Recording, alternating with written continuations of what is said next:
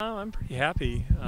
You know, Oakland is a really tough team, and it's been a long time since we've been able to be reasonably competitive with them. So I'm really happy. I've got a lot of young kids on the team, and they're learning, and especially on the guys' side. I mean, going from high school at 5K distance to 8K in college, that extra 2 miles is a huge jump for them, and so they just need experience and they need more races. But I thought, man, our young kids got out there today and they competed, and we saw some really good performances. So How impressed were you with Jordan and his ability to stay with the leaders for most of the race?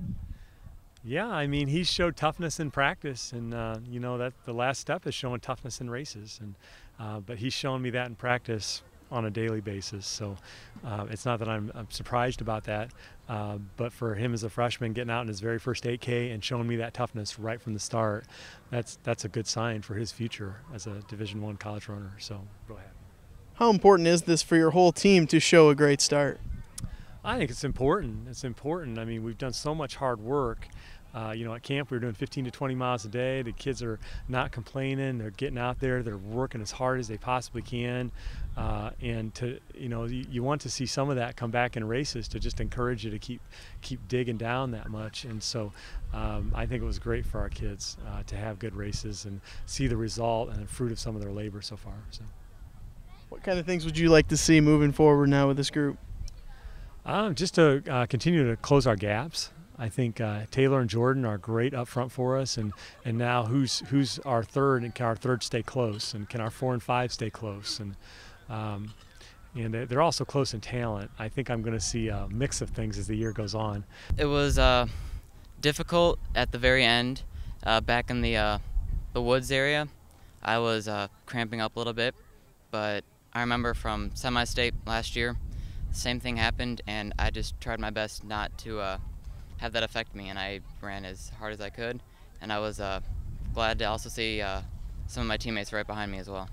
Does it give you some extra confidence when you were able to stay with the leaders for most of the race? Actually, it really did. Being up there in the front, I don't know, I just feel a lot better just running up there because I feel like I'm not getting pushed away, that I have a chance to stay up with them, and I really like that feeling. Is there anything you need to work on? Maybe my finish. I have to say, the ending, I'm usually a lot faster and I'm more comfortable at the end of a race, but today I was a little choppy, and I wasn't feeling it today, so I need to practice a little bit harder on the speed workouts that we do in practice. As for the race as a whole, how big was it to have a good start to your season here at home? First home meet, it's extremely important to me along as all the other guys. It was our first 8K race of the season, and I don't know, it's just a big difference from high school to college.